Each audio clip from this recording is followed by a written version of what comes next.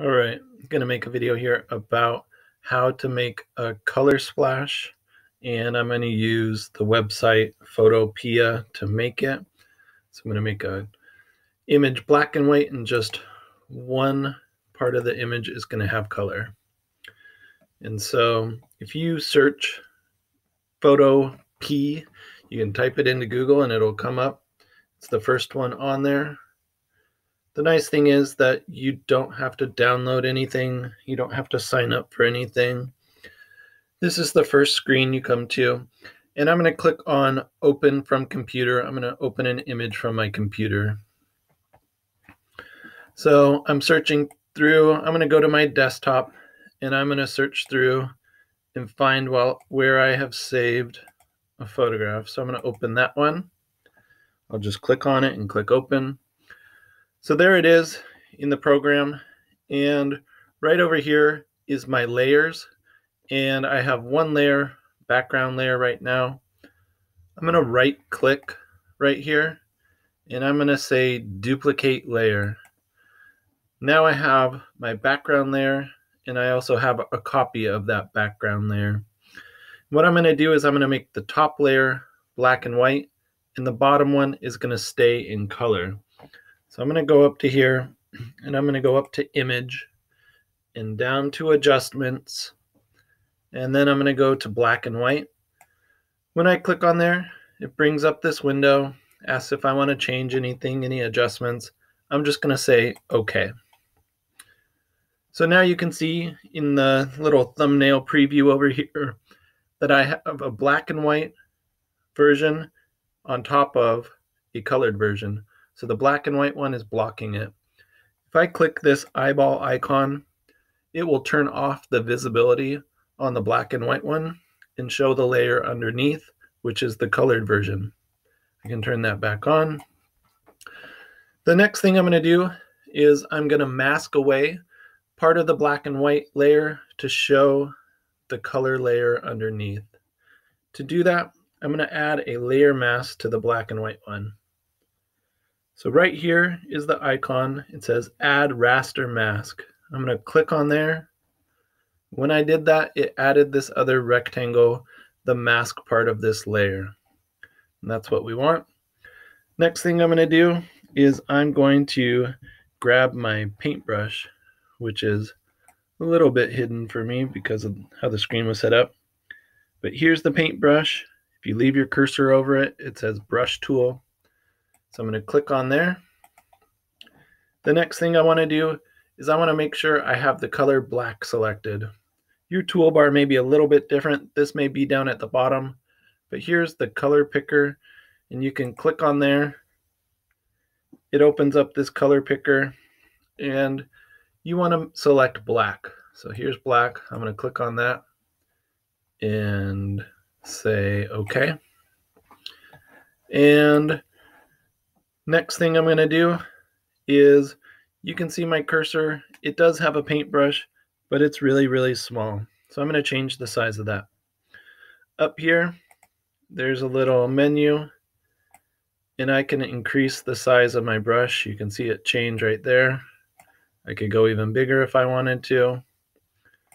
And that's where you could adjust the size. The other thing to know in this menu is the hardness level, and that's just the crispness of your brush. So I'm going to click once and it makes a nice crisp circle the size of my brush.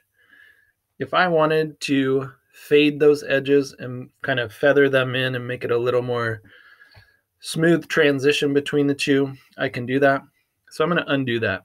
I'm going to go edit, step backwards. It's going to undo my last step. And I'm going to go back to that part here, and I'm going to really lower the hardness to show you guys the difference between it. Sure, we'll put it at 11. Then I'll click with the same size brush, click once, and you can see how it really feathered that edges. The change between the two is a lot more gradual. So playing with that hardness level is a good idea to just try a couple different hardness levels, see what you like. For different images, it'll probably work a little bit different, But from here, I can go through and I could start to add color to my image. And I would probably zoom in pretty close to mine, and I would change the brush size a few different times and try to get the details of things as well. So let's get my brush tool again. And if you end up going someplace you didn't mean to go all the way out there, you can always do the edit step backwards. That would be a way to fix that. Another thing you can do is you could switch your color picker and you could change it from black to then be white as so. I'm going to go to my color picker, change it to white, say OK, and now it's going to put it back. So white is going to bring it back and black is going to take it away. And this way I could touch things up, and when I'm ready to switch it back to black, I can do that. Go back to my color picker, switch it back to black, and then I could keep going and take things away.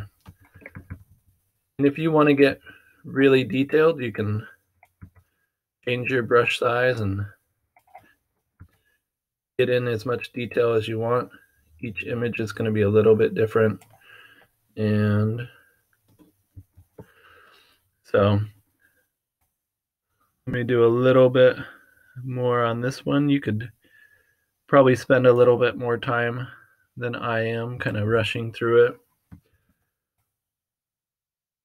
And once you got it to the point you like, you can save your image. So you can go up to File, and you could save it as a PSD, but that's going to make it a Photoshop document.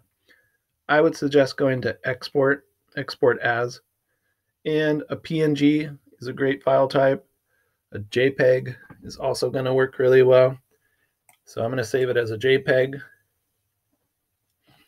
It brings up this window to save things, and it's just a zoomed in part there to see a detail. And I can hit save right here. You'll see it go to my downloads here. And from there, I could put it to my drive, save it somewhere I want, turn it in for my project, put it in a Google presentation. And I think that's gonna do it for this video on how to make a color splash.